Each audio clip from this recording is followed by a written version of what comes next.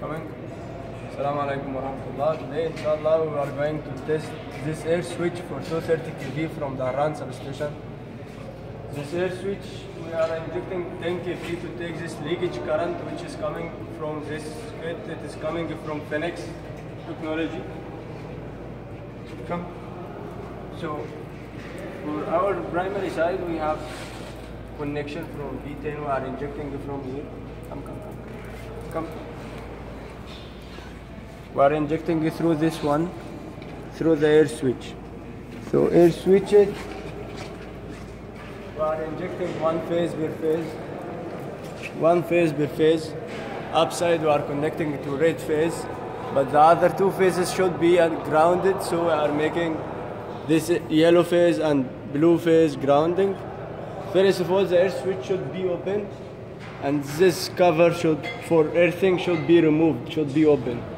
So one wire we are coming from here, this wire coming from our kit to inject 10 kV. The other two wires is for grounding. For grounding, these two wire going for two phases.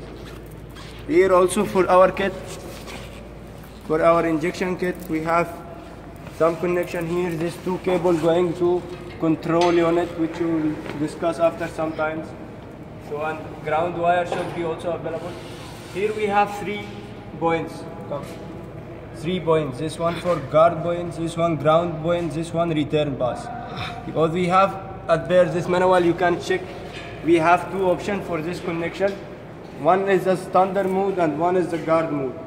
The standard mode, this ground one and return bus should be shorted by this jumper. For guard mode, this ground and guard should be jumper, and return bus will going through the return point. But our connection as per standard, so this two is grounding, so no need to return bus. So the return bus is already ground. So one phase is already injecting, other 2 phases is grounding.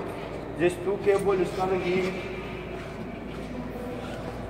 This is our control unit. Come.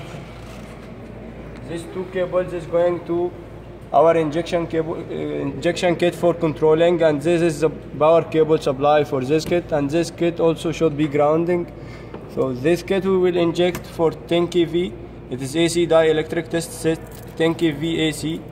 So let's see the test. And before the test, before we are performing test and after, we have to take measure for insulation test for 5 kV for 1 minute, 5 kV DC. For 1 minute, we have to inject and check the insulation. It's coming like 2.4 tera ohm. After test, it will increase more. This is our connection. Then we are proceeding for 10 kV test. Okay.